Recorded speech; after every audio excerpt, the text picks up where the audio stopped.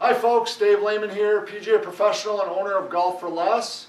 Today I want to give you a little help with your posture and help fix what I see here at the store with a lot of incorrect posture with my students that come in for lessons. The thing that most of my students do wrong is they try to bend their knees and chest at the same time.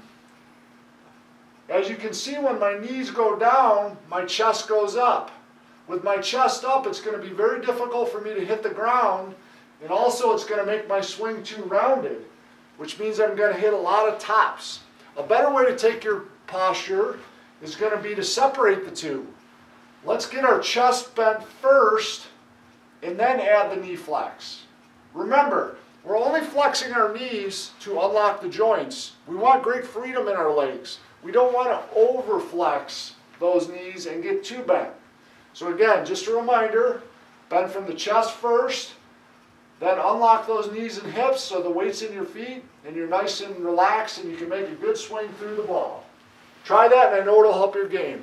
If you'd like any more help with your game, you can always visit us at golfforlessaz.com or call us here at the store 623-584-8393.